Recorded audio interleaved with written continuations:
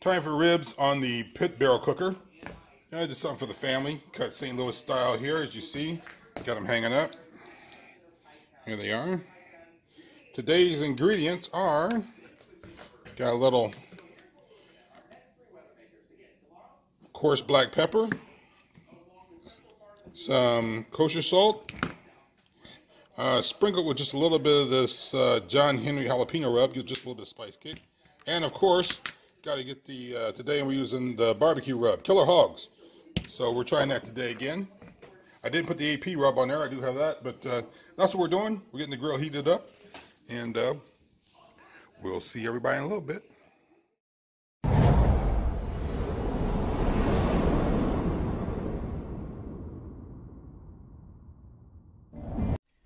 All right, it's time to take the ribs outside and hang them on the pit barrel cooker.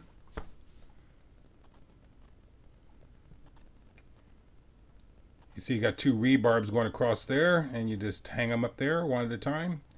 And I think you can get up to 8-10 slabs of ribs there if you want to.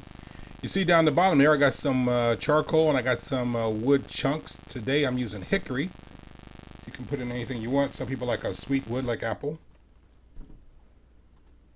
We're getting a lot of smoke out of there, you can tell right now. So it's time to get the lid back on, adjust the dampener at the bottom a little bit. We're supposed to be just a little bit more open from our elevation. And get that done and leave the ribs alone and call it quits. We've reached the 2.5 hour mark. Let's take a look at the ribs and see what we got. So here are the ribs after 2.5 hours of smoke. As you can see, they look pretty good. Nice color to them. Not tender yet, but they are definitely good. Let's take a look at this rack over here. Same thing. Look good. If you notice, only went down 2 bones, but you can go further down if you want. They're the ribs. And what I like to do is give them a little spray, so hold on for a second. So I've doused with my apple cider and apple cider vinegar, a little water spray. And we'll put the lid back on and let these babies go back to work.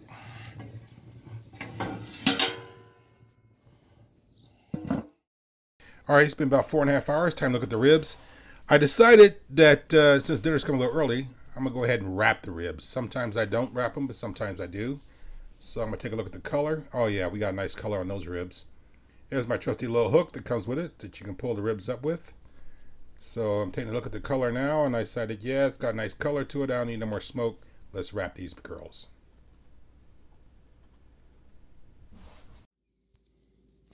All right, here are the ribs after they've been wrapped for about an hour. And you can see I have a nice pullback on the bones here.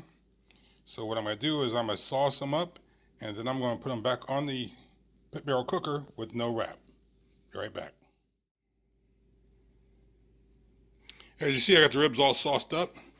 Ready to go back on the pit barrel cooker. Let that sauce settle in there and get real nice and tacky and get it all baked into the ribs.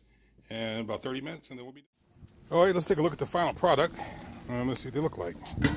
Been wrapped, unwrapped, and now, one second. And now they're ready to go. I'm gonna put them on the, so I'm sit about 30 minutes before we cut into them. See the bones are nicely pulled back. Get a nice pull back on the bones here. And they got a nice color to them. So we'll call it quits. That's it for the day. Thanks for watching.